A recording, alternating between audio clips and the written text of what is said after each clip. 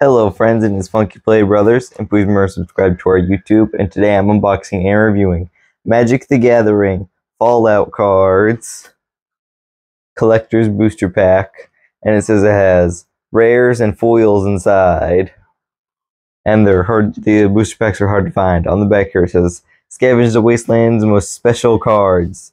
The vault is open. These boosters are so overstuffed with perks from Fallout fans, they'll test the limits of your carrying capacity. Expect to encounter rares and/or mythics, traditional foils, extended art cards, and showcase Pip-Boy and borderless Vault Boy frames. You may also spot a few gleaming Surge foils or scrounge up a serialized bobblehead card if the super mutants don't find it first. And now let's open it.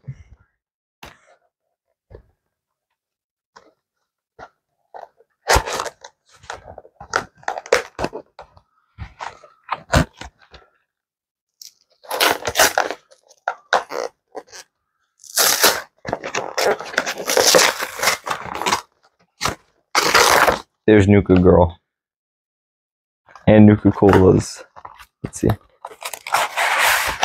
And that's what it comes in. One booster pack, which looks full of more than just 15 cards.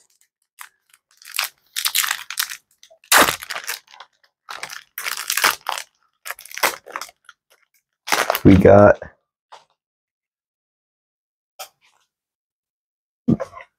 an iBot, Island, Power Armor, Raider, Super Mutants, Temple, Vertibird, People, Strong Back Perk, Deathclaw, Eddie iBot, Mystery, Codsworth, Yale Gui, and a Planet of the Apes reference.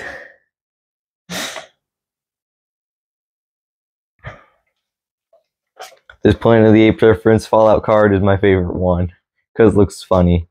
And then this Yale Gui Pip-Boy one also looks cool. Now I'd rate this pack a 10 out of 10 because it has a few cool cards. There's also this. Oh, it's a double-sided card. So there's bottle caps on this side and eyeball on this side. That's cool. So 10 out of 10. 2 thumbs ups. A pretty good booster pack. Hopefully we get more rares. I don't know if this one's a super rare one or not, but I think it's super funny and cool. So friends, thanks for watching. Like, comment, subscribe, hit the notification bell. Follow us on social media at the Funky Play Brothers and Funky Play Bros. Support our Cash App at the $.sign Funky Play Brothers. Thank you for watching. Bye.